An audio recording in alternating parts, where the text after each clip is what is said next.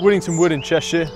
This wood that I'm stood in right now is one of 19 ancient woods that is facing direct loss from the HS2 Phase 2B route.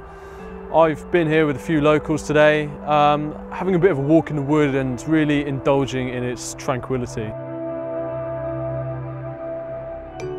To stand here, it's been a very humbling experience, quite honestly, and to just realise that in a very short space of time, what's taken 400 years maybe to create could be wiped out by a pile of concrete and some metal rails. Coming to the woods today has been an absolute privilege. It's a magical place, absolutely magical.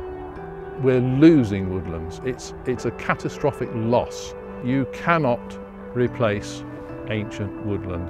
That is a fact. So the Woodland Trust has set up a campaign that we'd like people to use so that they can object to the Phase 2B route.